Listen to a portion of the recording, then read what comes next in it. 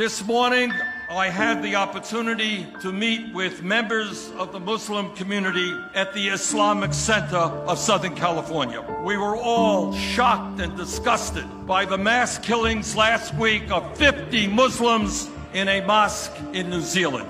As many of you know, I'm Jewish.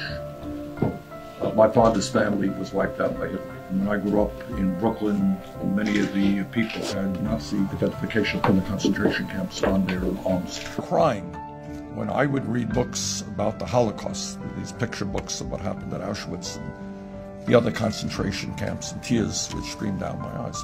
I never could understand why would people do such terrible and horrible things to people. Then you get a little bit older and you study history. You study our own country and what happened to the Native American people. We study about the abomination of slavery and segregation and the racism that our African American brothers and sisters experienced. And after all of that suffering, one might have hoped and believed that maybe, just maybe, the world would understand that we share a common humanity.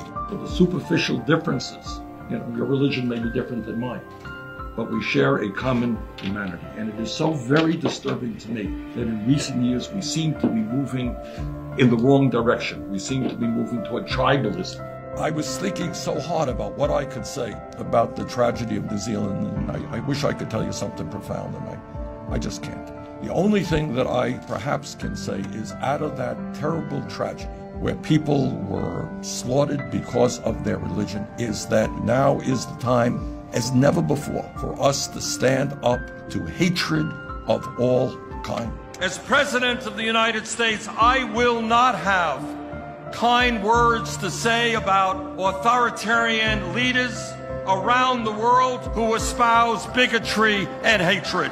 This nation, in fact, will be a leader in bringing our people together regardless of their religion, and to create a world in which love will conquer hate.